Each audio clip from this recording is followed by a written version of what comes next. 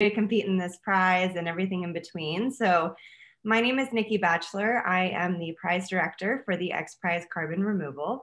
We have a great team on the XPRIZE side. If you want to just go to the next slide, Rupa, we have a few different bios and headshots just so you get to know the whole team. We're a group of 4 who are running the main competition. We are joined by Rupa Dandamudi, who is here, our team relations specialist. She's been with XPRIZE about 6 years, as have I. And Michael Leach is our technical lead. He is going to be answering all the questions about what does it mean to actually build a carbon removal solution that will be eligible to compete in this competition. And then Marcus Extavor, who's not with us today, but he is the Vice President of Energy and Climate at XPRIZE. He's also been with XPRIZE for about 6 years, and the 4 of us actually used to run the NRG COSIA Carbon XPRIZE for the last 5 years. We just awarded that $20 million competition earlier this year. So we're excited to kind of have that one under our belt and moving on to the next one in a much larger scope. This new $100 million competition is going to be a real exciting game changer for the space, we hope, and an opportunity to really support a lot of new emerging technologies in the carbon removal space. So this is our team, and we'll be here every 2 weeks for this webinar series that we're starting now through the end of the competition registration period. So we are really just trying to be available to answer questions, to help folks understand what XPRIZE is, what does it mean to compete, how do you get your demonstrations to where they need to be to potentially win the prize. So if we kind of move on to the next slide here, I think that we just wanted to give you a sense of XPRIZE for those who are not familiar. We are a nonprofit foundation based in Los Angeles, California. We are really trying to tackle the world's largest problems through competitions. That's the model that we use. We put an incentive out there. The money usually comes from other donors, organizations, corporations, in this case, Elon Musk and his foundation for the XPRIZE Carbon Removal. And we really try and accelerate the rate of technology development in a space to tackle a certain challenge. So if we move on here, we work across 3 different domains: exploration, environment, and human equity. So we are really the team working on a lot of the environment challenges here. XPRIZE got our start in the exploration space though. The Ansari XPRIZE was our very first competition. And we really are proud of that work to kind of launch the private space industry. The Ansari XPRIZE was a real start for this organization, but we have diversified into all of these other spaces now. We're working on a handful of different challenges. I mentioned we just awarded the NRG COSIA Carbon XPRIZE. We have another new competition that launched recently around feeding the next billion, which is really around meatless meats. And then we have another competition around mapping the rainforest. We have done a series of prizes in the ocean space as well, mapping the ocean floor, ocean acidification. So yeah, we're really excited to be digging into the climate space even deeper with this competition. We have a few stats here on the next slide, I believe, about how, here's some of the competitions that I just mentioned that we've concluded in the past, and some of them are still active. You can see the full listing of all of these prizes on our website. The next slide shows just some high-level stats of how much we've awarded kind of to date. So 25 prizes have been launched over our history, 17 have been awarded to date. You can see that we have a number of prizes that are still in development, and we have awarded over $100 million in prizes to teams like yourselves who are competing to win across many different topics and challenges. So there is kind of a growing ecosystem of XPRIZE alums that we're also kind of excited to be building out a whole network of that community. And you'll hear more about that over the next 4 years if you compete in the prize. But there is definitely kind of a network of people who compete in XPRIZes and who have won XPRIZes. And we like to continue to build that support system out to them kind of after the prizes are over. So let's dig into this competition, why you guys are all here, the XPRIZE Carbon Removal. So just to level set where we're at with this competition and what the purpose of it really is, excuse me. So we run competitions, but our mission is really to accelerate and push a space forward. We like to catalyze markets. In this case, we are really trying to challenge innovators to demonstrate the viability of durable, low-cost, scalable, and sustainable carbon removal solutions.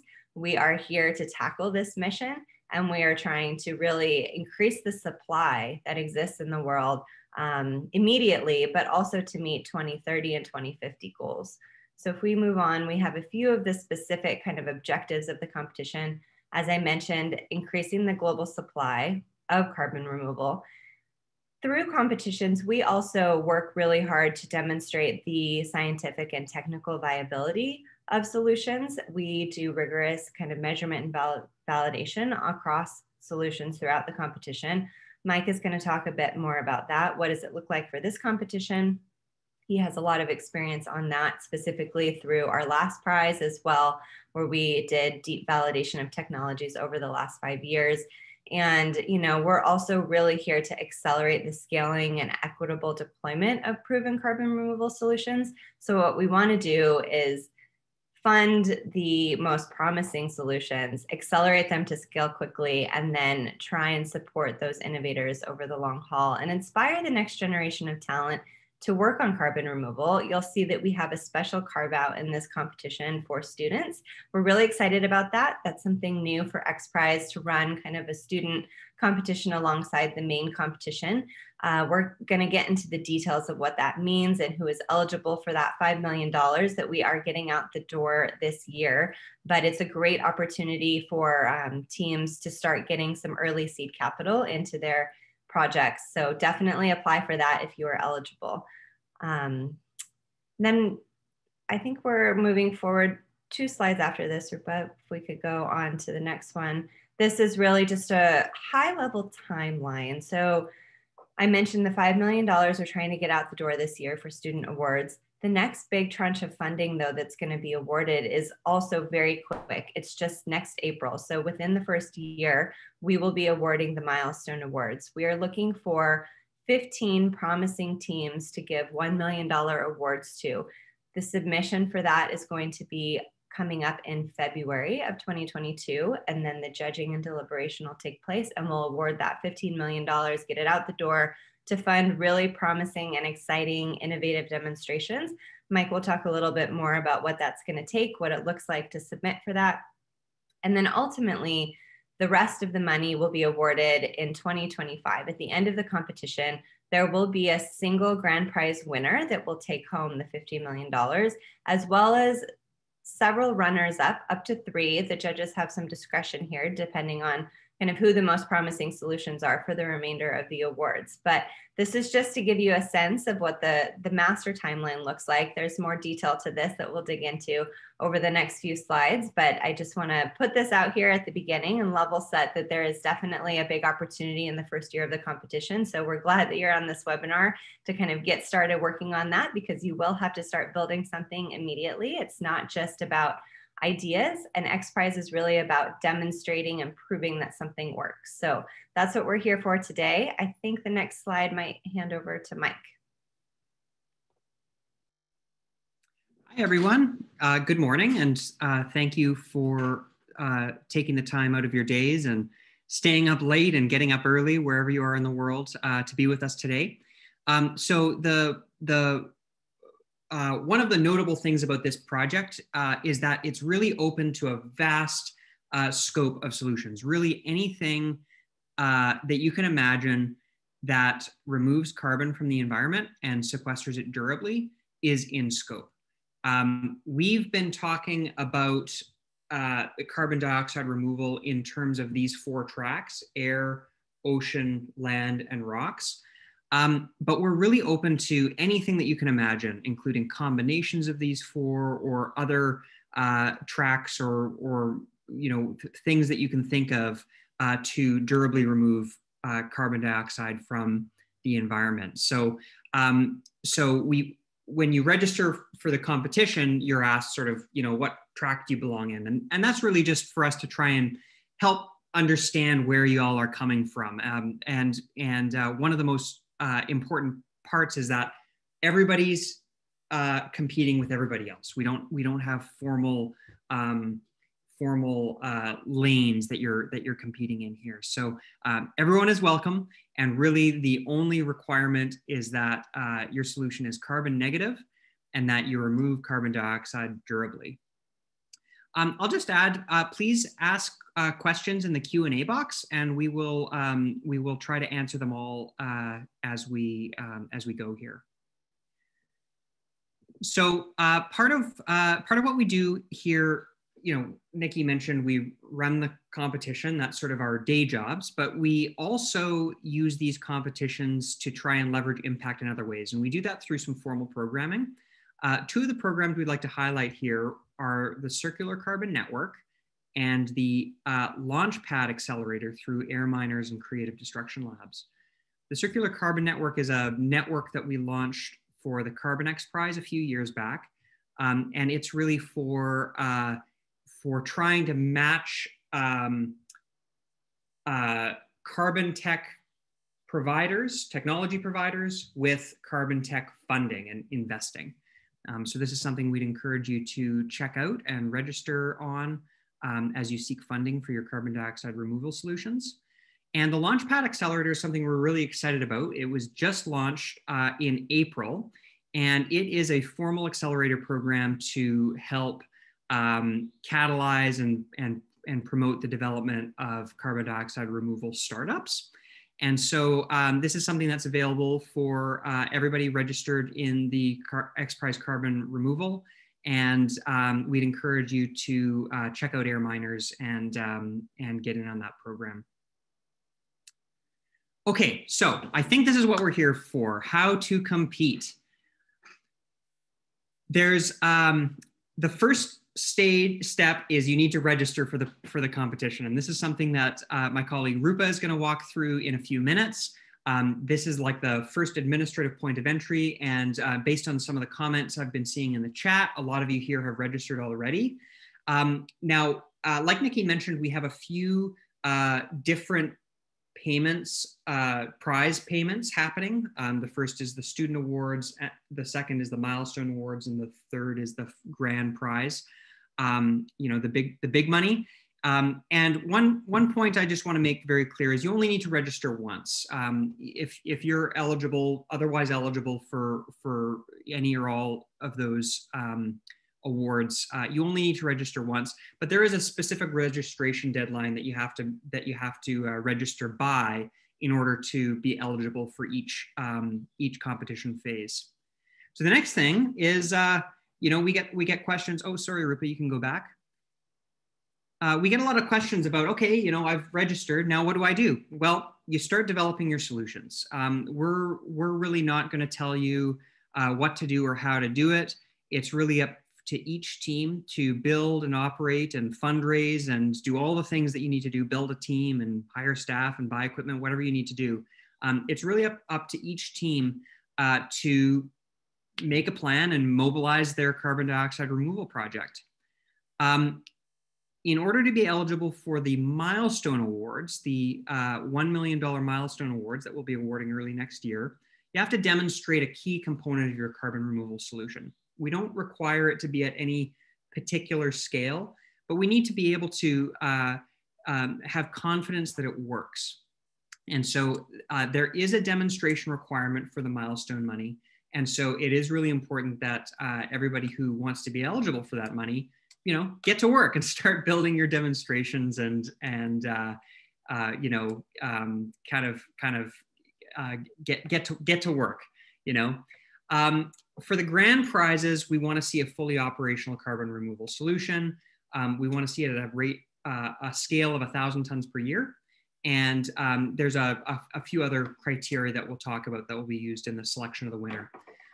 We are going to provide templates for the technical submissions for each stage of the competition. They're not available yet, but we will be providing them well in advance of each deadline. So, really, I think the message here is focus on developing those solutions. Read the guidelines if you haven't read the guidelines already, and you know, stay tuned, and we will be communicating out the requirements for those technical submissions over this summer. Okay, next slide, Rupa. So there are three main requirements for competing in XPRIZE carbon removal. The first is build and run a working demonstration. This is actually the most important aspect of competing in really any XPRIZE, and XPRIZE carbon removal is no exception. We want to see working demos. Now, depending on the phase of the program, the demos are, the expectations for the demo are a little bit different. For the student awards, we don't require a demo. We only require a proposal that demonstrates merit. Phase one, the milestone round of the competition, we require a proof of concept demo. So we really want to see a working demonstration of the key phenomenon that will remove carbon dioxide from the environment, and evidence that you can do it in a net negative and durable way. And then finally, for the grand prizes, we want to see a fully working, fully operational demonstration that's actually removing carbon and actually sequestering it and actually starting to draw down carbon dioxide out of the atmosphere. The second thing we want you to do is calculate the fully considered cost of your solution in dollars per ton of carbon at a scale of 1 megaton per year. So what this means is we would like to see a projection of what the cost will be for a megaton scale project.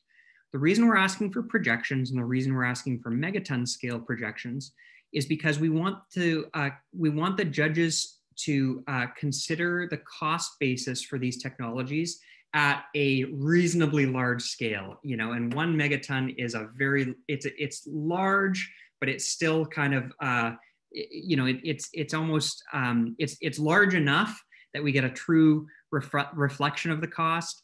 But it's not so large that it's really kind of an abstract thing. So we are going to want to see teams sort of paint a picture for what those solutions look like at a megaton scale and what the cost will be. And then finally, we want teams to make a case for how their technologies or how their techniques will scale to and beyond gigaton scale, because that's really what we need to get to as humanity here is many solutions operating at that gigaton scale. So we want to sort of make sure that eligible solutions are truly scalable.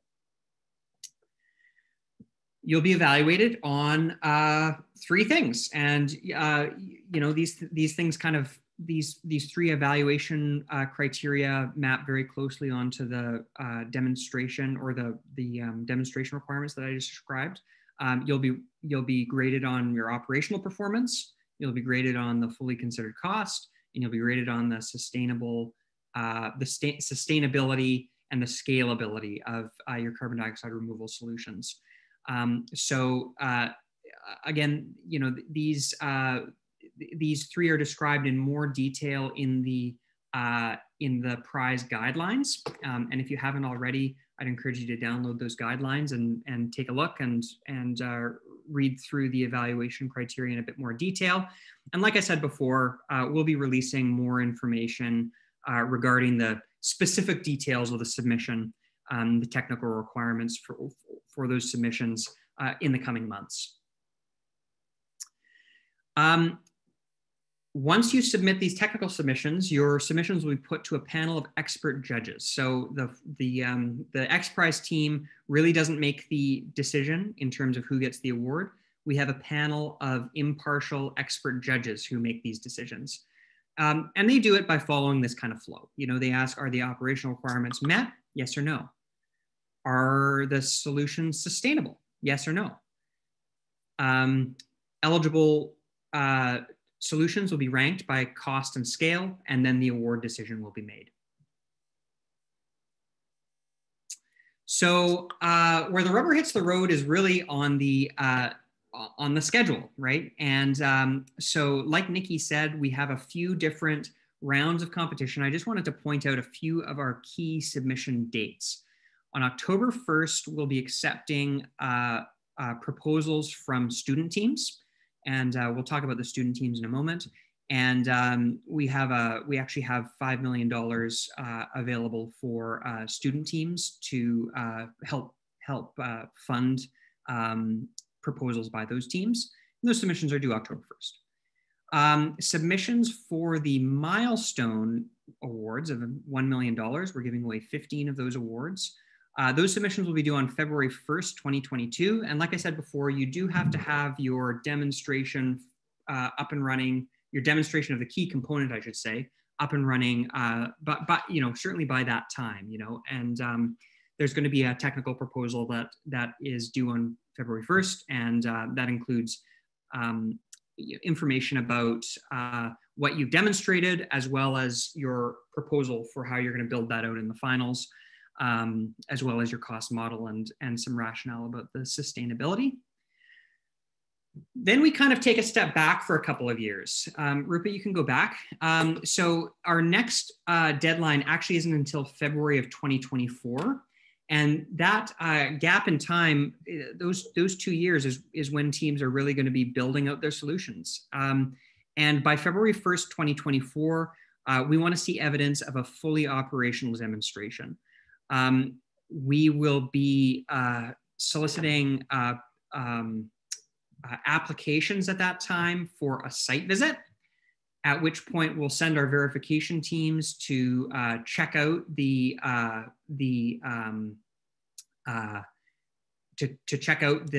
teams who are demonstrating at that time. And on successful completion of a site visit, you'll be invited to submit for consideration for the grand prize in February of 2025. Okay, so let's talk about the student competition for a moment. So this is a really interesting program. And one of our objectives in the XPRIZE Carbon Removal was to, one, drive some funding into early stage ideas, but two, ensure that the competition is accessible to young people. We really want to try and inspire the next generation of innovators. We have a total of $5 million in awards that we're going to be granting this fall.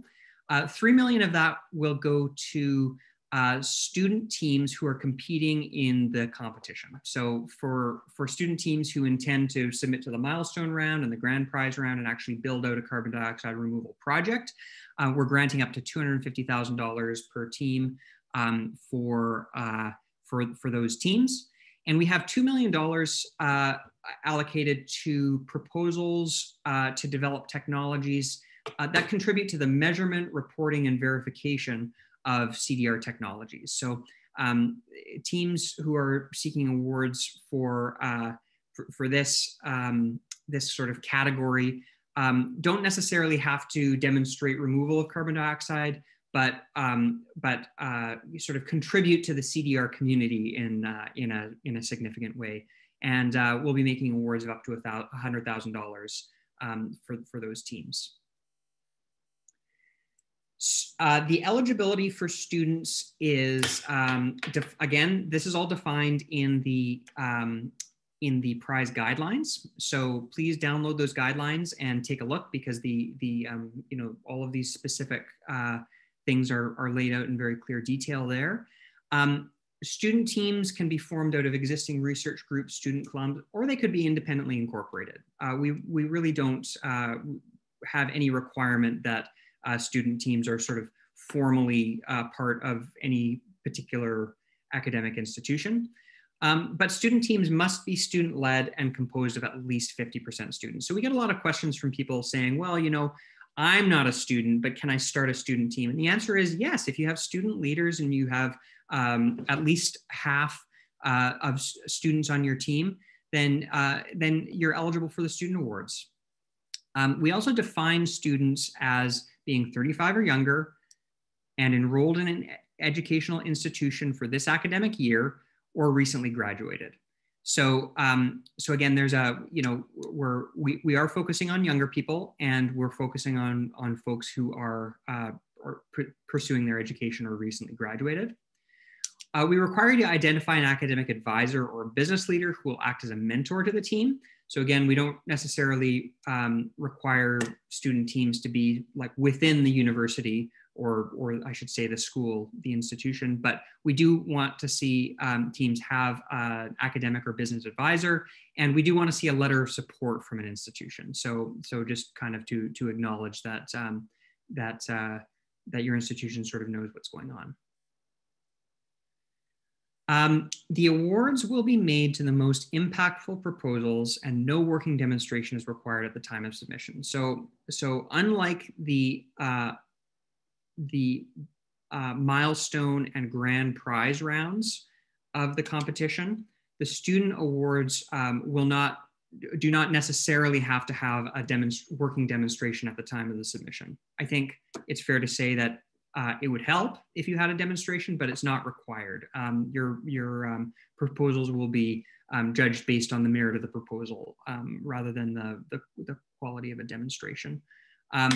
Like I said, we have panels of expert third-party judges who are going to review the proposals and make those award decisions in late 2021. And these proposals are due on October 1st. So if you are a student, or you have a bunch of friends who are students and you want to put together a proposal for this, we'd love to see you register and form a team and submit to the student award application.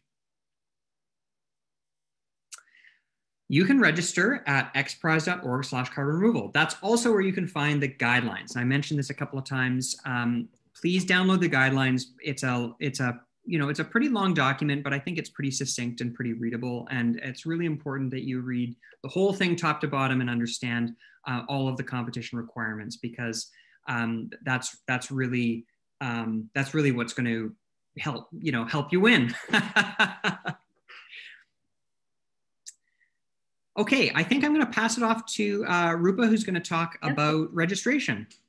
Okay, hi everyone. I'm going to try to run through these slides pretty quickly because I want to make sure we leave plenty of time for questions. So the prize operations platform is where everything happens on this prize. It's the main hub for actually all XPRIZE operations, but also, of course, this prize. So what can you do on this platform? This is where you register. This is where you create your team profile. This is where you add team members, where you sign the competitor agreement, where you pay the fee, and as well as search for new team members that you'd like to join your team, or vice versa. So the way that you get to the POP platform is from the main page, the prize, XPRIZE Carbon Removal. You can click the Register Now button. And once you're in, you can go to Login up in the right corner. Another way you can get there is also just going to pop.xprize.org. What you're gonna do here is set up an account. Once you set up the account, you'll get a registration email to confirm your account and your registration. It'll look like this, and then you confirm your registration. Once you're in, you're going to be creating a user profile. This is just a user profile to access the prize operations platform. It's different from your team profile. This is just the first step. So this is where you just fill out some basic information about yourself, as well as selecting where it says interests at the bottom, which prizes you're interested in. In this case, you would click on XPRIZE Carbon Removal. So once you do that, you'll be able to log in and be in the prize operations platform. You'll find the prize, XPRIZE Carbon Removal, and click Create a Team. Once you've created a team, you'll have access to a dashboard that is that's going to have everything that you entered for your team profile. And you'll see your activities, which is everything that you need to do, every activity that's open at this time. This is also where you'll see submissions once we open them. This is how you're gonna upload your submission as well. But right now, what's in the activities folder is the competitor agreement and completing registration, as well as being able to pay. So once you click the first step, the first activity, that is completing registration and paying the fee, you'll be answering questions that start with, which area you're focused in, your team name, whether you're a student, all of that, a description of your project. And I'm going to just stop right here and say, you are not going to be scored or evaluated on anything you enter or write here. This is just to gather information about you as teams, and as well as this is what's going to be showing up on your profile as well.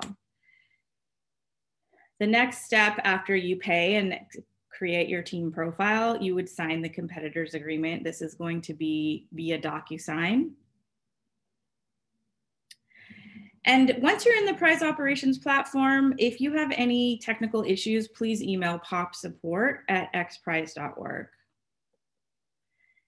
So real quick, I want to talk about team matchmaking. A lot of you have been individuals reaching out saying, you know, I have ideas, I have skills, but I don't have a team. So what you can do is create the user profile in POP. You don't have to be a fully registered team to be able to search for teams, but this is, you know, the matchmaking allows you to search for teams looking for additional members, contact that team to indicate your interest in joining them, and you can apply to join the team.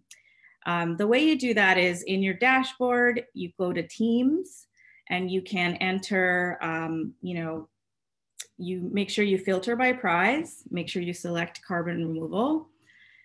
Say you have skills in material science, chemical engineering, and you're looking to join a registered team. What comes up after you click search are all the teams that are currently looking for those skill sets among the teams that are fully registered. So let's say one of the teams is this team, C negative. You would go to apply to team. And this isn't a formal application. It's really just a message that will be sent to the team lead. So here you want to include your email address, your name, any other relevant information you'd like to provide the team lead. And once you do that, the team lead will be sent a message saying so-and-so has wanting to get in touch. And then the team lead will be directed back to POP to view your message.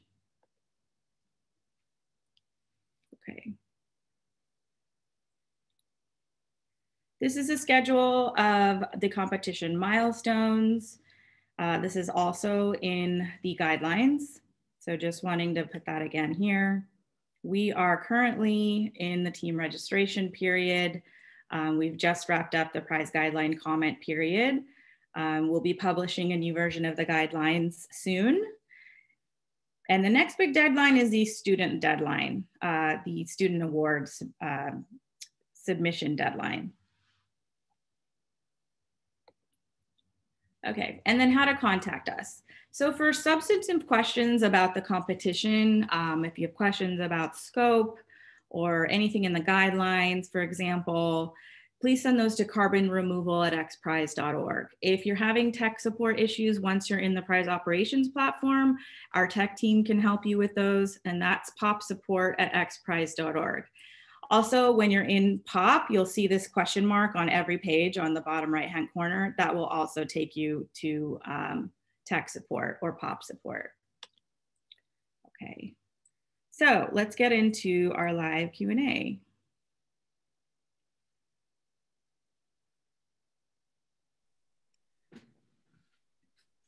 All right, it's great to see so many questions coming in. Thank you so much for your engagement. I'm just going to start answering a few, and I know Nikki has been answering quite a few questions in the Q&A as well. So you can read through her answers, but we've got a few good questions that I thought I would answer in person. So Asal asks, how should the final design for this competition be presented?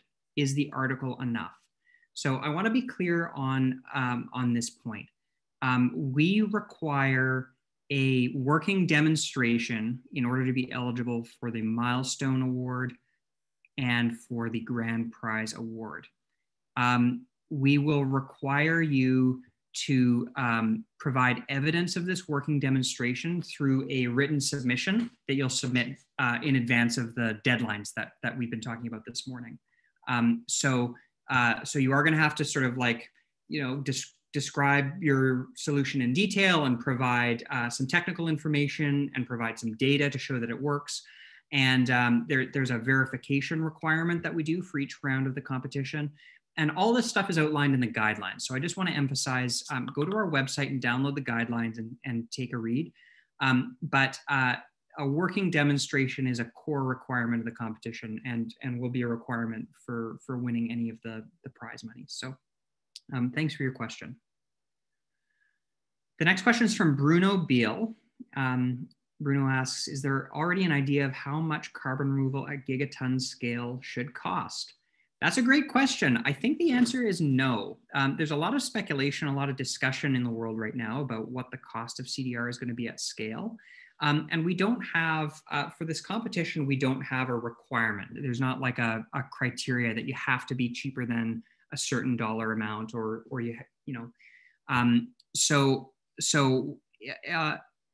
having said that, the cost of the final solutions is a major factor in that the judges will consider when awarding the prize.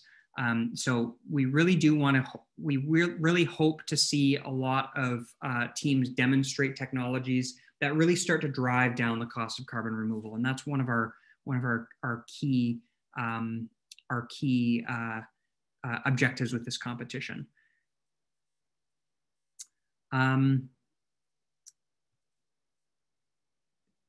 Nikki, Rupa, do you guys have anything to add?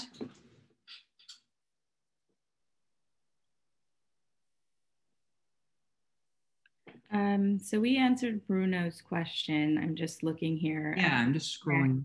Let's see. Here's one from David.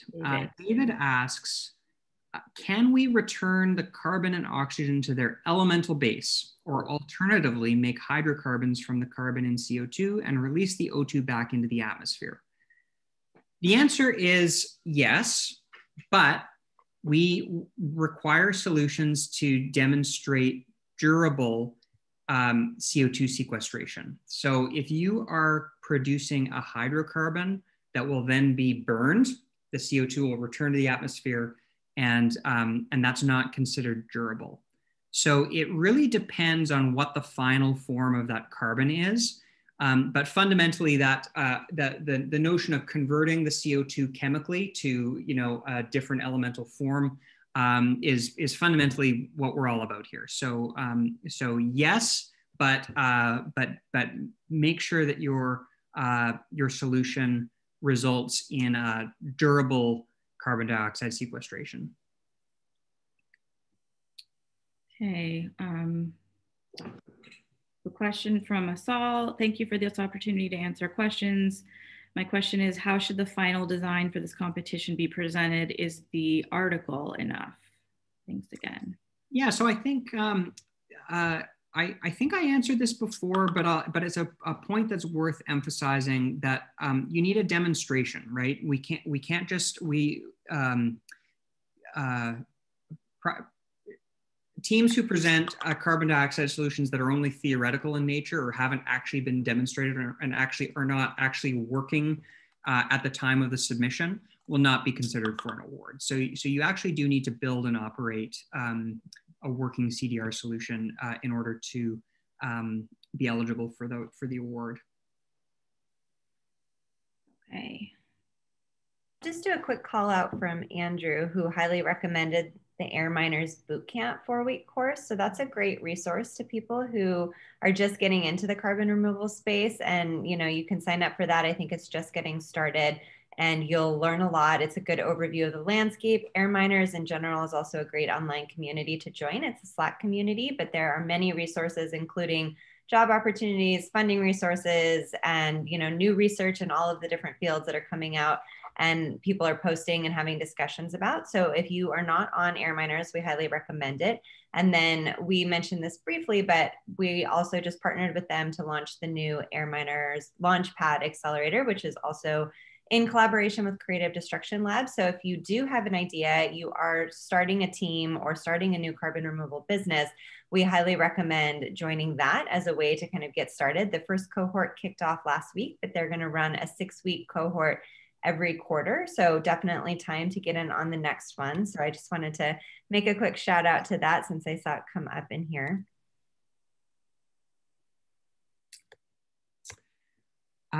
Aldo asks, is ton metric or imperial? Ton by weight, just to be clear, of the initial CO2 gas. This is a great question. It's an easy answer. When we say ton, we mean metric ton of CO2. That's what we're talking about, metric ton of CO2. I think we say that in the guidelines, but you know, everyone talks about tons, and so that's a really good point worth clarifying. Metric ton of CO2. So there's a question from Andrew. I see that you say a demonstration that works at a rate of 1,000 tons a year. Does that mean you want to see 1,000 tons of CO2 removed and sequestered over the course of the 4th year? Yeah, the answer is both, yeah. The best way to demonstrate that you have a rate of 1,000 tons per year is by removing 1,000 tons in a year. That's the goal, that's the benchmark, and that's what we want to see everyone shooting for. Okay. See, question from Einstein. Hello, the demo can be very costly as it involves a number of technological components. How can an individual implement the demo for the kiloton per scale on time without access to budget? Yeah, that's a really great question. And I'd love Nikki to weigh in on this as well. We understand that these demonstrations are costly to build and run. But fundamentally, it is up to each team to raise the funds and operate the demonstration in accordance with the guidelines. And so we definitely respect that each of the teams is going to have to fundraise, and we have programming to help support some of that fundraising. Nikki, do you want to just describe a little bit more about that? Yeah, so the model of an XPRIZE is that the money is awarded at the end. So it pays for kind of the results of the demonstration. That said, we know it's very challenging to get the capital to get moving initially. So we kind of built into this program more capital to be deployed up front. So there's 2 opportunities to apply for funding before the grand prizes are awarded. The first is the $5 million available for student teams. So if you are a student team, you can compete and apply to be eligible for the awards. Those will be up to $250,000 each, which is some good seed capital to get you started for kind of the prototype stage of the demonstration for the first submission. So that is available this fall. The submission deadline is October 1st. The next pool of money is the $15 million milestone awards that will be awarded next April. The submission deadline for that is February 1st, 2022. So make sure you apply for both of those funding opportunities. Those are unusual for XPRIZE to be awarding kind of that much money early on, but we know that promising demonstrations need funding support.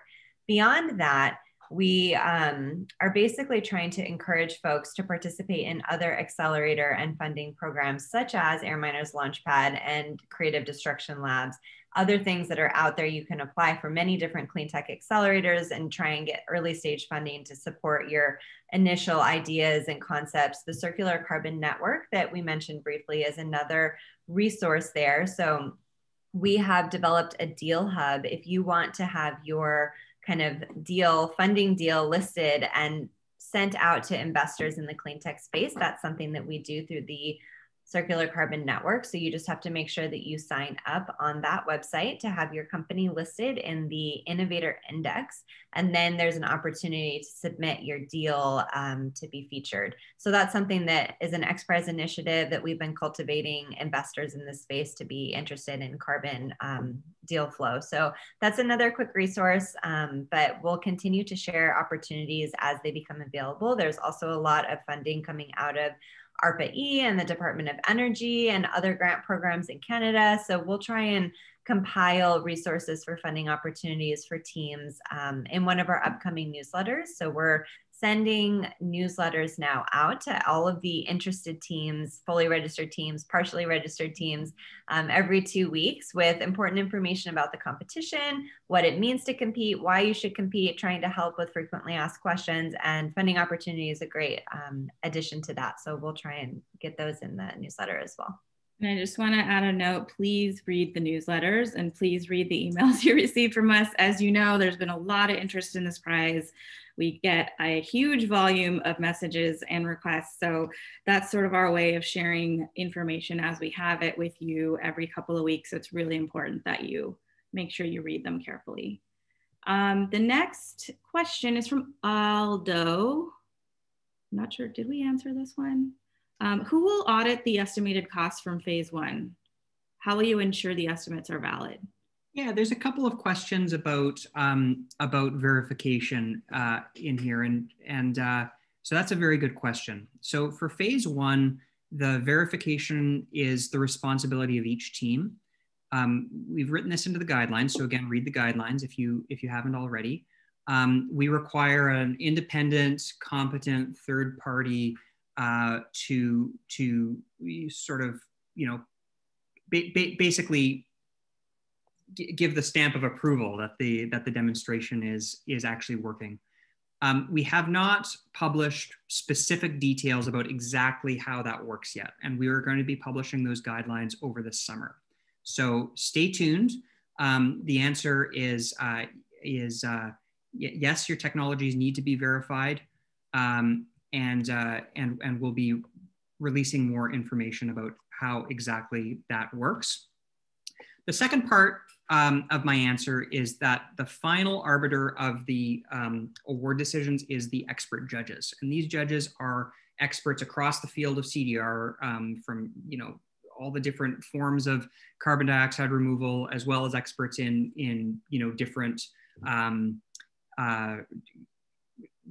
things like life cycle analysis and economics. We have not announced who the judges are yet, but those are the folks who are going to be looking at the submissions and really interrogating them and making sure that that the team's claims are plausible and legitimate.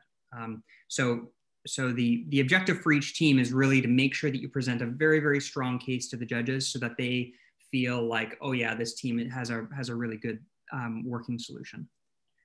So thanks for the question. Yeah, the next question is from Ginger Watkins. Does the demonstration of the key component need to be third-party verified? Yeah, so that's the same answer. The answer is yes, it needs to be verified. We have some information in the guidelines right now and more information to follow. Okay, question from Darren. Will there be more information about the insurance requirements? Does XPRIZE have any recommended insurance providers who are familiar with insuring an XPRIZE team? Nikki, do you want to take that one?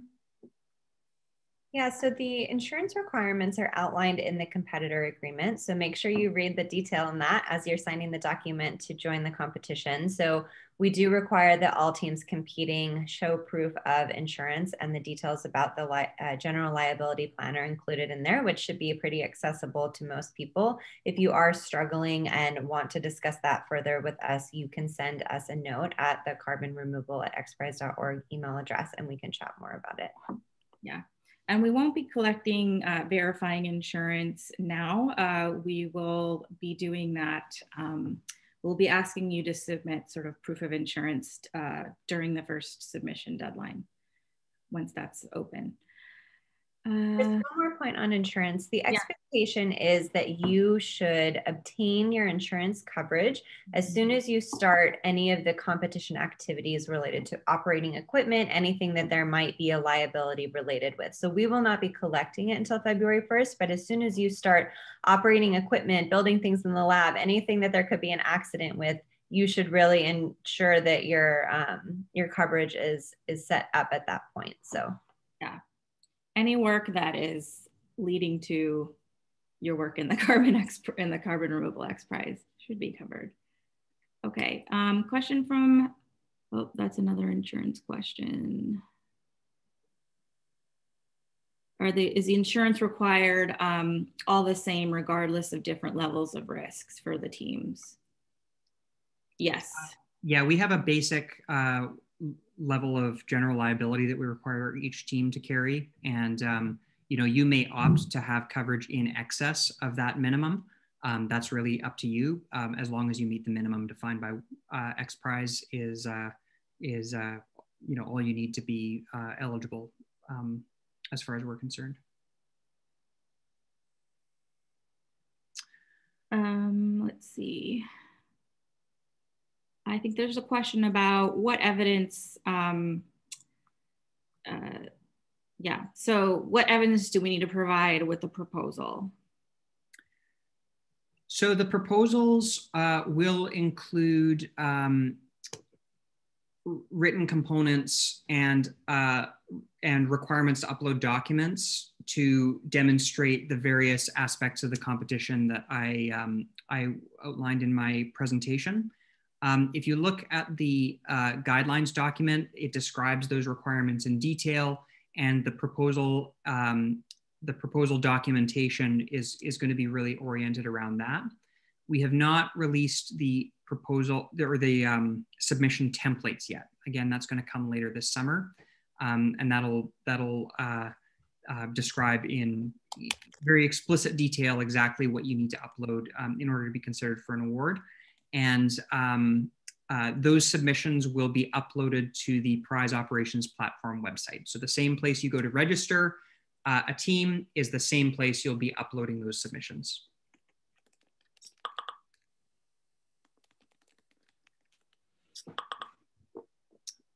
Okay, somebody asks, can you please elaborate about the official signatory for the student teams? Okay, we'll try to answer this. I mean, we've described this in the guidelines, and what the guidelines say is you need to have a letter of support from an academic institution, and we really leave it at that. It's not any more complicated than that.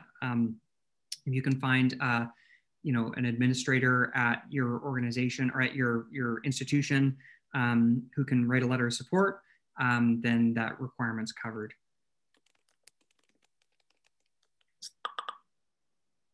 Okay. How are you, question from Jeffrey, how are you going to do a working demonstration to remove CO2 for a period of hundreds to thousands of years by February 2022? Yeah, that's a great question. So what we want to see is a plausible, teams make a plausible case that the CO2 is going to be durably sequestered for 100 years, and present a plan to ensure, that outlines any activities that have to be undertaken either to ensure that the CO2 stays durably sequestered, or to monitor and verify that the CO2 stays sequestered. And we want to see those activities reflected in your cost model as well. So obviously we can't, we're not going to wait 100 years to pay out the prize, but we want to make sure that there's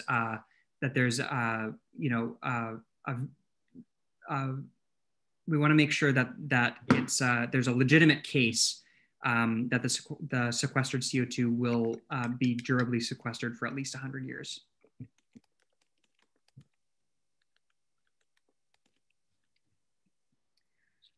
Okay. All right, Aldo asks, will you notify teams if any change to the guidelines and terms of the contest are made after signing? Have any changes been made since April 27th? So the guidelines that are currently available on our website were launched back in April, and they were open for public comment. And we have collected all those comments, and we are actually going to be issuing a revised version of the guidelines in a few weeks. Nikki, can you remind me what date that is? Yes, I believe it's June 22nd that the new guidelines will be posted, but we will be sending them out in the email newsletter as well. So, keep an eye out for that too. So we don't intend on making a lot of changes, and the changes to the guidelines are something we take very seriously, but we are going to be issuing this revision towards the end of June in response to public comments, and we are going to be issuing these technical guidelines regarding the submission and stuff throughout the summer. So definitely keep an eye on our emails, and keep an eye on our website, and we will be actively communicating out any changes that occur over the coming months.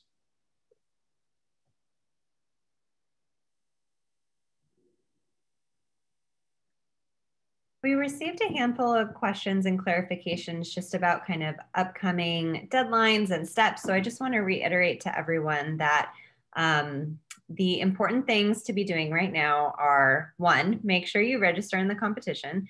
Go to the main website. You can access the registration portal there. You need to create your team profile, pay the registration fee, and sign the competitor agreement. That will mean you are officially registered as a team to compete in the competition. The deadline to have your registration complete is December 1st of this year. And as Rupa mentioned, everything submitted in the registration process is just informational. It's not used for your evaluation.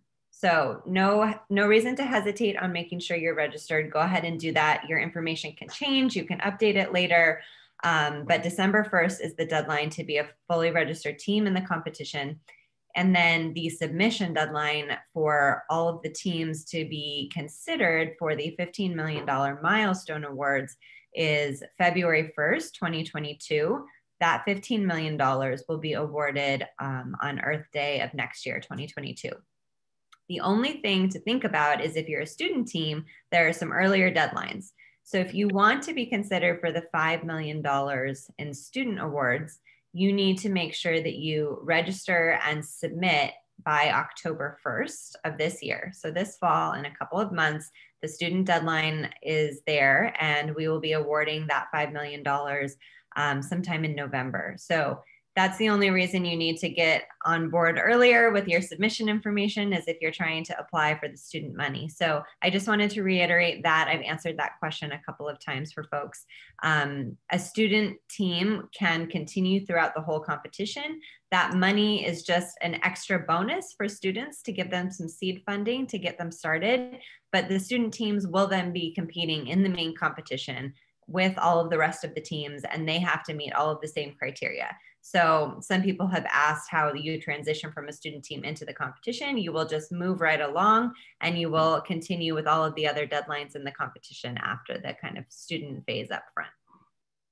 That also applies to people who have been asking about if there's a separate registration process for the milestone award. And no, it's the same registration process. There's going to be a deadline, a submission deadline for the milestone, but it's not a separate registration process. If you register for the prize or the student competition, you're good to go.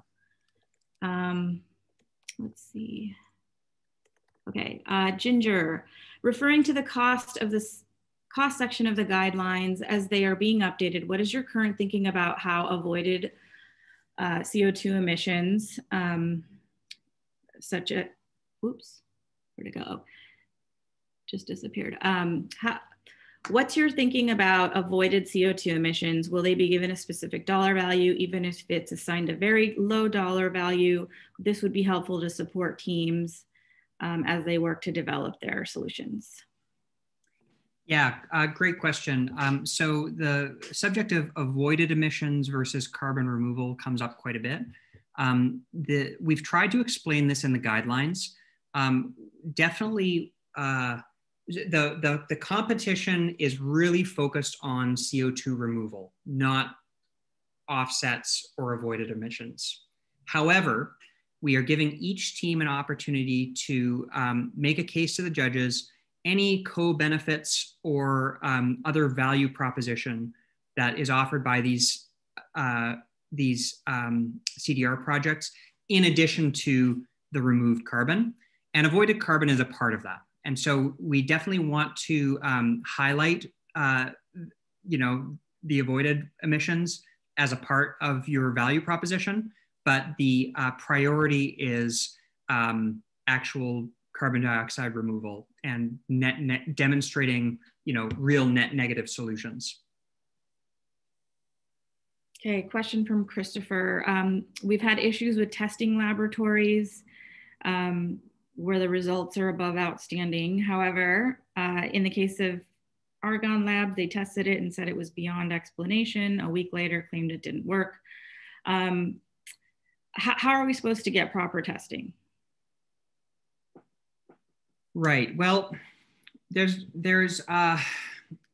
I'm not entirely sure how to answer that question. I think it's up to each team to devise a strategy for building, operating, and testing their equipment. Certainly, we would encourage each team to be very careful about asserting ownership over their intellectual property, and getting patents where needed and keeping trade secrets where needed in order to maintain the confidence of your technologies. We will make sure all of XPRIZE is set up to ensure that the technical details of competing teams are held in confidence. We have very strong non-disclosure agreements with everybody involved, including not just the staff members, but also the judges and any third-party verifiers that we employ over the course of the competition. And so we take confidentiality of team submissions and team technologies very seriously. This is also something you can look at the competitor agreement about. We define intellectual property and confidentiality and non-disclosure in all of its legalistic glory in that document. So take a look at that. Okay, question from Kirsch. For either the milestone demo or the 1 kiloton per year demo, are we expected to reach out to third parties for carbon removal verification ourselves and foot the bill? Can XPRIZE provide any consulting or funding for this? So for the milestone round, it is up to the teams to secure their own verification. In the final round of the competition, if you are selected for a site visit, XPRIZE will foot the bill for the verification. We'll send a verification team to your site to conduct the verification. So the short answer is it's on the teams in the first round, and it's on XPRIZE in the second round. What is the level of precision and detail required in the final budget of the final submission? Yeah, that's a great question. I mean, I think the level of precision and uncertainty is something that we take very seriously, and frankly, that is an area of where you might have a competitive advantage or a competitive disadvantage. And so we encourage all of the teams to try and maximize the certainty in their cost estimates and provide really strong evidence that the cost estimates are both are legitimate and measurable and well defined. Take a look at the guidelines and stay tuned for the technical details we'll be releasing over the summer, which will address that in a little bit more detail.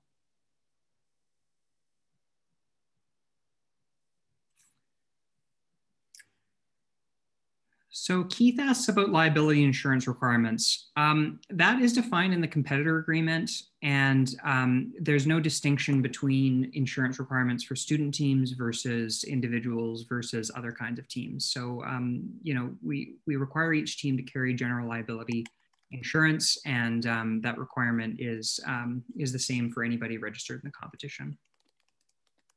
Jeffrey offered a suggestion to the group that Hartford is a company that offers liability insurance. So just mentioning that to the team. Question from Anurag. I am creating a new sole proprietorship under my parents. My school is not active because of COVID. So can my student team be eligible to receive the prize on my current account of sole proprietorship? Yes. Yes. The answer is yes. The answer is yes if you're participating as an individual. Mm-hmm. If you have other team members that you're working with, you will need to register a legal entity that your team will operate under, and so that could that needs to be it depends on the jurisdiction you live in, I suppose, but in the United States, it would be a registered corporation is what you'd be required to register if you're operating as a team. Like I said, if you're operating as an individual, then a sole proprietorship is sufficient. The other clarification there, though, is that you do not have to be registered through your school to compete in the student competition. You can, have a separate company, a sole proprietorship, whatever the legal entity is that you want. You just have to show you're eligible as a student for our eligibility requirements, but that doesn't mean that it has to be connected to a university, for example. Yeah, that's your choice. Okay. Okay, Mark asks, how do you verify that the device prototype is actually working as presented and indicated in the technical report? So in the final round of the competition for the grand prize for the big bucks, we are actually going to be conducting on-site, in-person site visits to ensure that the technology is working and sort of do our due diligence around it. For the milestone round of the competition, phase 1 we call it of the competition, we are not going to be doing in-person verification, but we do require certification of your demonstration by a third party, and we are going to require evidence of an operating demonstration. So that means could include photos, video, data sets, and other information that gives us an idea of the not only the existence but the performance of your technology.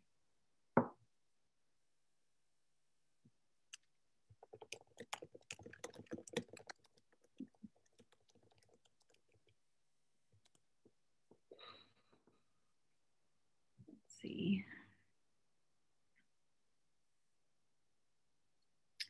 I'm going to skip to Peter Judson. Would a video demonstration of a running solution in combination with a written submission be an advantage, or is that possible to upload? Yeah, I think we'd like to encourage videos as part of the submission. Like I said, we haven't released the submission guidance. Everything's going to be uploaded through the Prize Operations platform, and we'll give you the opportunity to submit photos and video in addition to the sort of the technical detail, the written aspects of the competition. Okay. Let's see.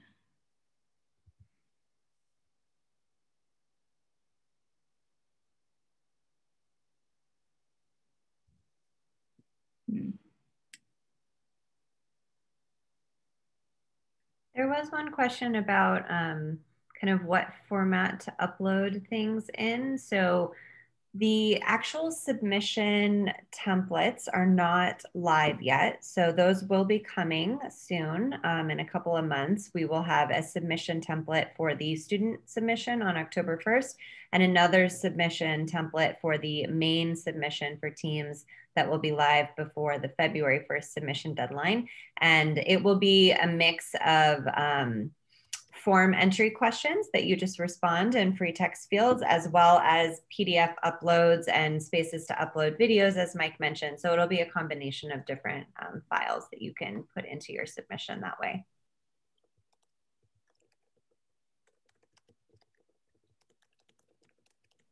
Mike, I think there's still a handful of technical questions. If you just want to like burn through some of these down from the top.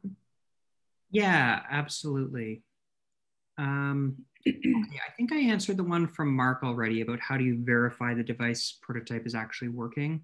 Like I said, the submission is going to be designed such that you can upload evidence of the working prototype, photos, video, data, and so on and so forth, as well as certification from a verifier of your choosing. And in the final round of the competition, it's going to be all of that plus the in-person site visit that XPRIZE will facilitate and in fact pay for. So we're going to cover the costs of verification leading up to the grand prize selection. So thanks for the question, Mark.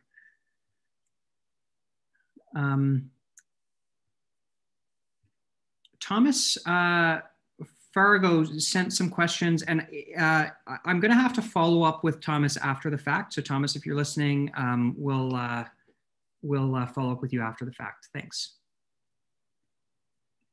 Okay. Einstein asks, is it 2.5 gigaton for 2030 or 6 gigaton for 2030 and 10 gigaton for 2050? Okay, so the targets in terms of the gigaton targets are really not relevant to the team's submissions. We want teams to make a case that their technologies can scale to and beyond a gigaton. We don't specify on what time scale, and we don't specify what level beyond a gigaton. So don't worry too much about that. Those numbers, the 2.5, the 6 gigaton, the 10 gigaton, those are really global targets that policy leaders are discussing. And that's what forms the inspiration for this prize. Damani asks, is a prototype enough for a working proof of working concept? The answer is yes, that may be enough for the milestone round. There's no scale requirement to be eligible for consideration for one of the $1 million milestone awards, but there is a scale requirement for the grand prize. And we want to see teams demonstrating technologies at a scale of at least 1,000 tons of removal per year. So a prototype would not be enough for the grand prize. Thanks for the question.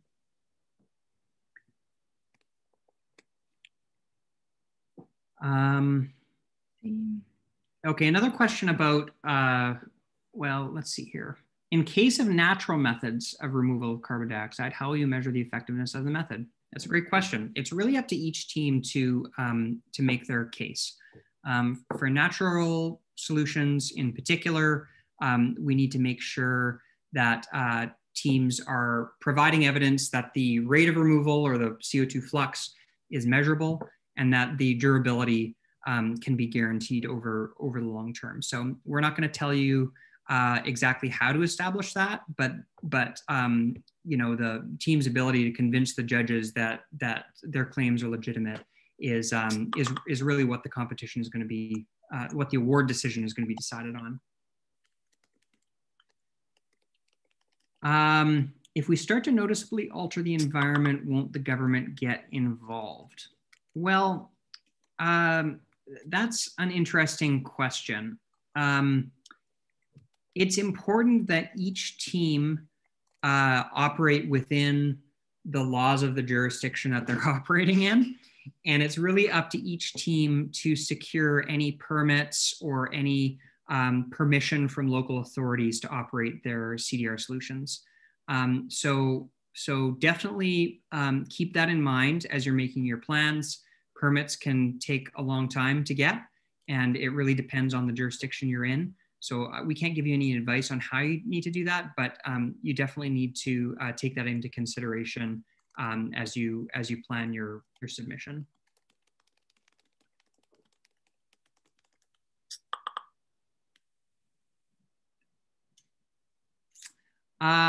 Okay, Kavish asks, is demonstration required for students? In order to be eligible for a student award, you do not need to have a working demonstration, but you will be, the awards will be granted on the basis of their likely impact and in fact on the likelihood of that team to actually, you know, follow through on the project that they're seeking funding for. So you don't have to have a demonstration working at the time of submission, although it would help your case if you did. It's not a strict requirement. But we do want to have confidence that your team is serious about mobilizing whatever is in your proposal to compete in the competition. Zoltan asks, is the final solution must be a single process, or can it be a combination of several processes? The answer is it can be a combination of several processes. We do not have any requirement for things to be sort of consolidated, but we do want to see the full system, and we really need to see the full end-to-end, you know, capture and processing and sequestration of CO2. And at least for the finals, we want to see that as a uniform system. So we want to basically be able to follow those CO2 molecules as they go from the environment into their final sequestered form. And we don't care how many steps or how many sub-processes or how you need to break it down. That's really up to each team to define.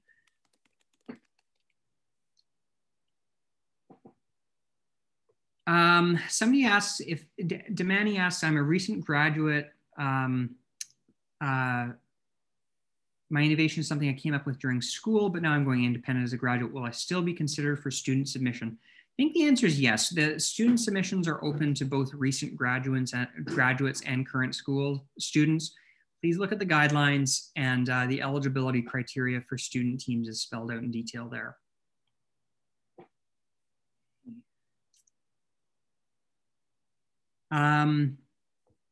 Zoltan asked, should the simulation of the process also include economic efficiency? I think the answer is yes.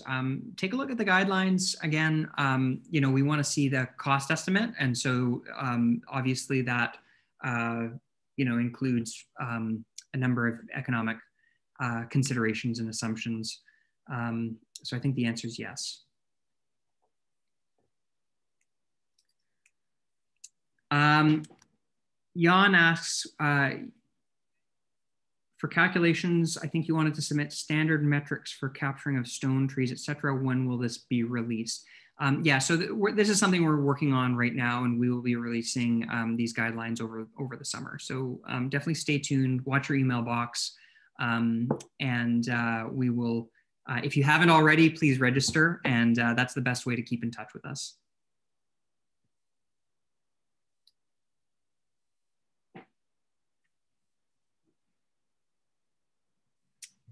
See.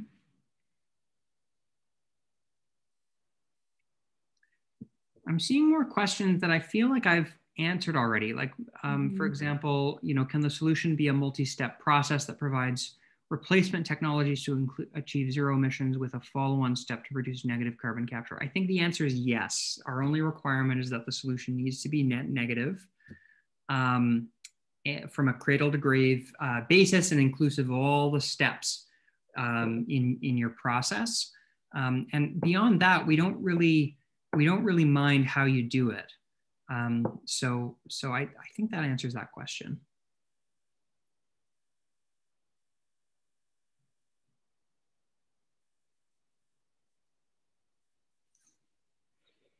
A question about clarifying the, when I say the scale of the project will be a point for the judges, what exactly do you mean? Well, I can't speak for the judges because the judges are the ones who are making the decision. And the how we consider the scale is written into the guidelines. For the grand prize, we'd like to see teams demonstrate at least 1,000 tons per year. And for the milestone competition, there is no scale requirement, but scale will be considered by the judges as they, you know, alongside all of the other data as they make their award decision. So I think that's as much as I can say for now. You know, stay tuned. Read the guidelines first if you haven't, and we'll be releasing more information on the technical submissions this summer.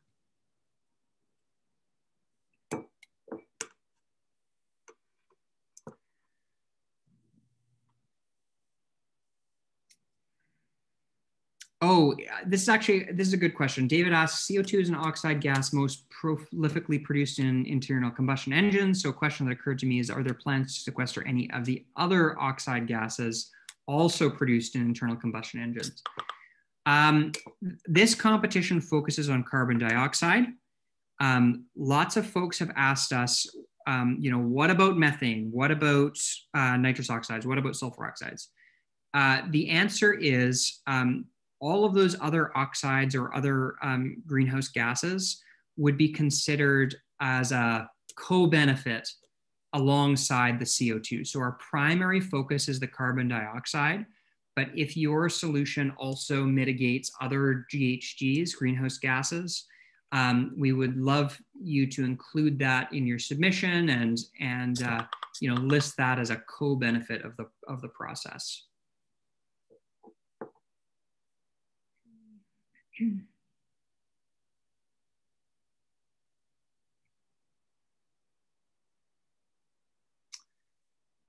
Errol asks, if the cost of an energy system which includes intrinsically negative CO2 emissions results in a profit that is considered, is that considered zero cost for sequestration? This is very desirable.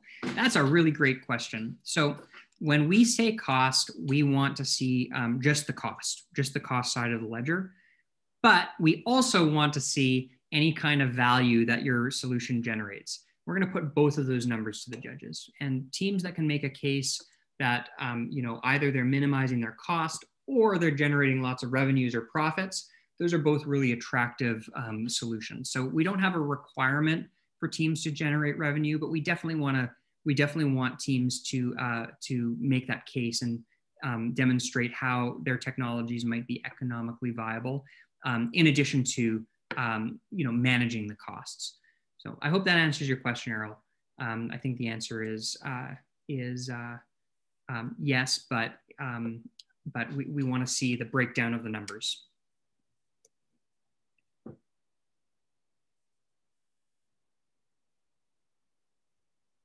Einstein asks, in our case, the project is a process, not a device. This is a really important point. Processes are fine. You don't have to like build a machine to be eligible for the awards. Processes are fine, but we want to see you operate them as a project. So the answer is yes. The processes are eligible, but you need to be able to provide a physical demonstration of that process. So you have to actually operationalize a project and show the removal of CO2. That's really, really important.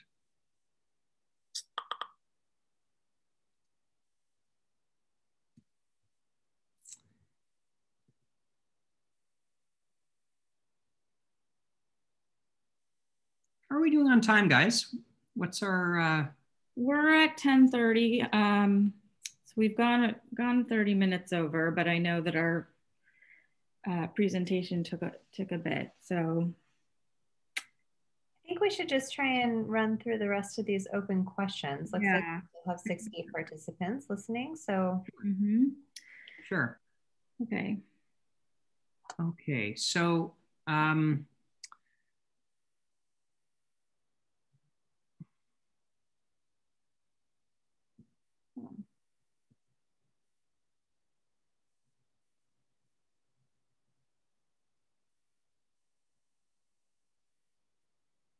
We answered this one. I think we answered this one.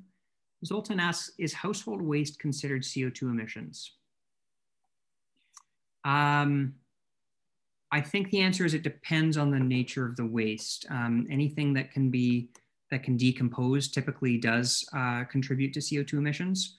So I think typically the answer is yes, but I think it depends on the details there, Zoltan. So one of the requirements of the competition is demonstrating that the solution is net negative on a life cycle basis, and we will be using a life cycle analysis methodology to assess that.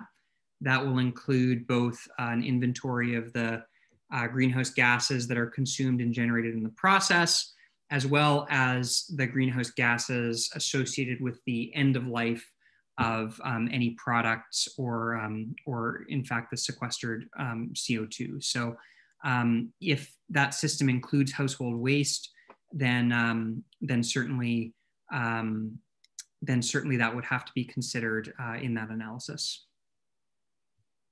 In case of natural methods of removal of carbon dioxide, how will you measure the effectiveness of those methods? Yeah, I think I answered this one already. The answer is it is the responsibility of each team to provide evidence that their solution works and that their measurements are legitimate and of sufficient quality and precision to give the judges confidence in awarding the prize.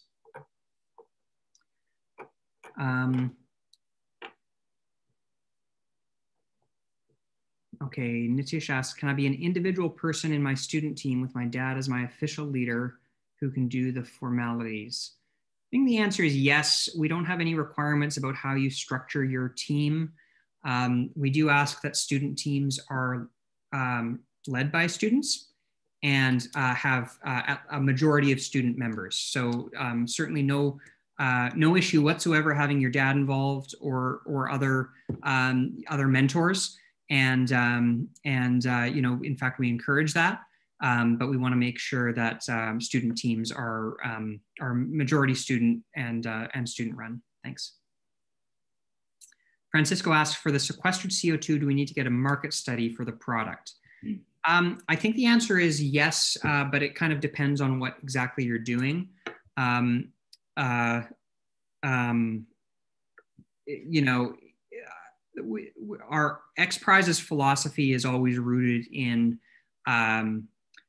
you know, verifiable independent data is the best kind of data.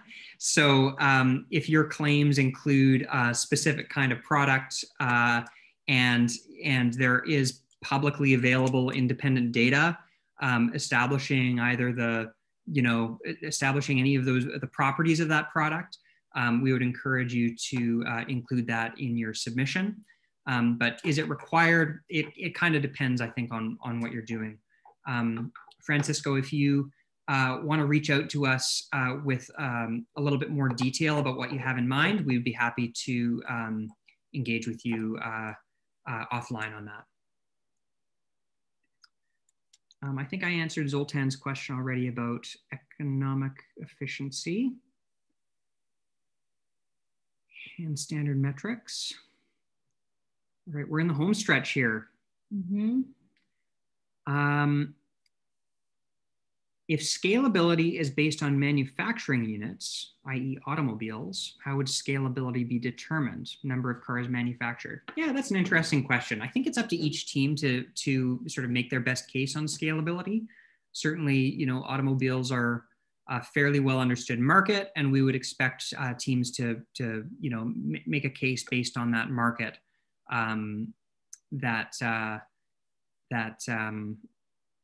you know, how the solution sort of fits into that story. Yeah, good question. Thanks, Danny. Okay, Janas, just to make sure I get it right, the team must directly produce a solution that captures CO2. Indirect methods where you coordinate others to sequester CO2 through the solution. And you can make sure that their capturing is measurable and trackable wouldn't work. That's correct. The team has to directly capture CO2. Now, if you'd like to build a coalition with other teams and capture CO2 with several partners, that's totally fine. We welcome that. And in fact, if you want to cooperate with other teams or merge with other teams, that's totally fine. But within the team that you define, we want those teams to be actively capturing and sequestering CO2 themselves. One thing that I'll make, this is a really important clause in the competitor agreement. Each team is required to have ownership or a right to exploit any technology that they deploy in the competition. So it's not enough to say, hey, look, those guys are capturing CO2 and I made them do it. You know, you have to make sure that those folks are included in your team and that your team has the right to exploit any technology used to win the competition.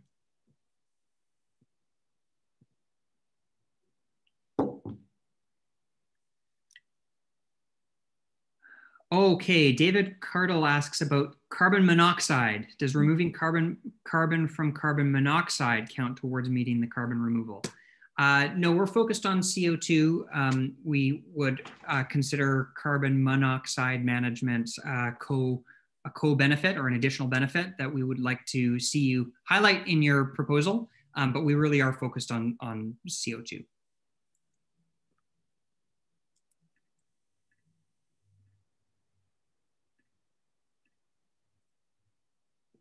Benjamin asks, for new approaches that will be hard to get up and running for physical demonstration by February 2022, for various stages in a combined multi-step process, can the relevant aspects of each separate step be demonstrated in isolation to substitute for the demonstration of the integrated whole? The answer is yes, that's fine. We do not require integration or a complete end-to-end demonstration for consideration for the milestones, but we do require that full end-to-end integrated solution be presented for consideration for the grand prize. And you'll have to have that up and running by 2024. So Benjamin, we are definitely looking forward to seeing your demo this year, and it doesn't need to be 100% buttoned down by next this coming winter? Good question.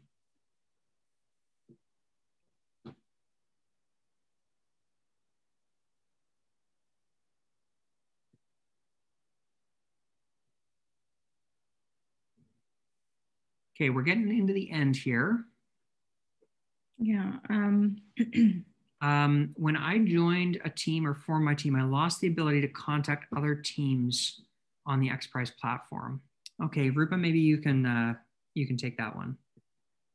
Okay. When I joined a team or formed my team. Oh, I see. Yeah, that is targeted towards individuals looking to join a team. Please reach out to me at carbonremoval@xprize.org and I can try to get this sorted out for you, Andrew.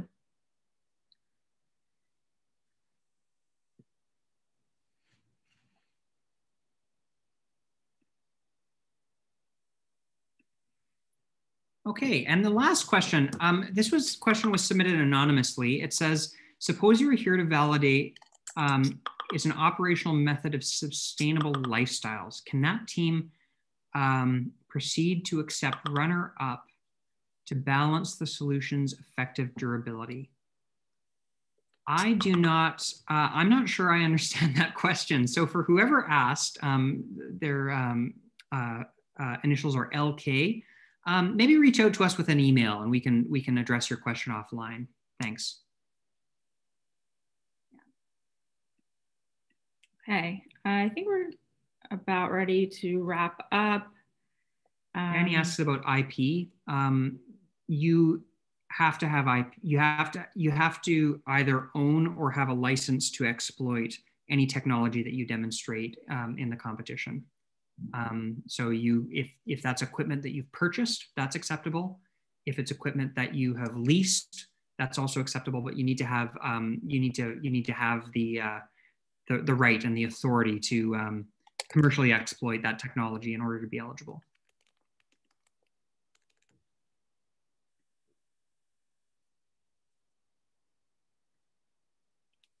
And that's it. 117 questions I think we answered. We answered in record time.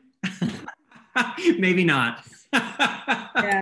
Well, we'll be doing a couple more of these webinars, and we'll be doing them throughout the competition.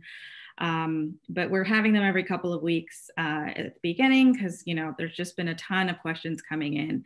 I will say, really important, please read the guidelines. Please review the competitor agreement. There is actually a ton of information that answers a lot of your questions in those documents. To contact us, please contact us at carbonremoval@xprize.org. I put that into the chat just for reference.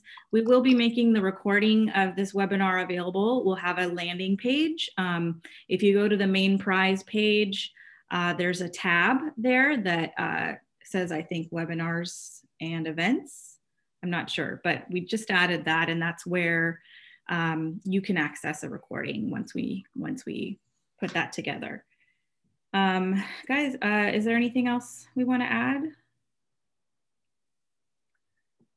I'd just like to thank everybody for taking the time to be with us this morning and sticking with us to the bitter end. And we're here to help support you, and we want to see as many teams be successful in this competition as possible.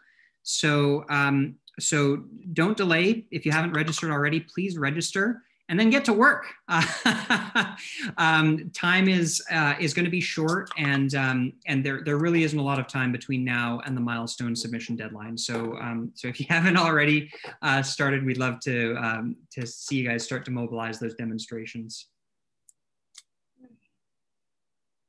Okay. I think that's it. All right, thanks everyone. We will be having another webinar in a couple of weeks, and please look out for our newsletter that's going to be going out next week with some more information. Okay, thanks all.